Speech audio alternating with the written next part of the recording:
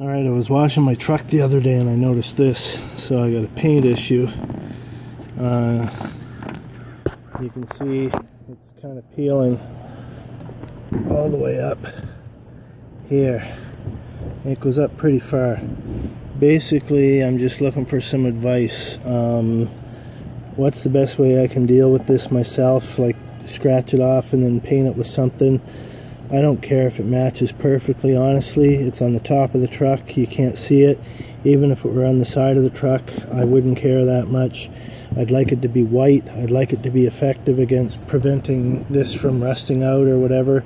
If you have some suggestions for me on what to do, what type of paint to use, or any methods or whatever, just let me know. I'd be very interested in hearing from you. Thank you.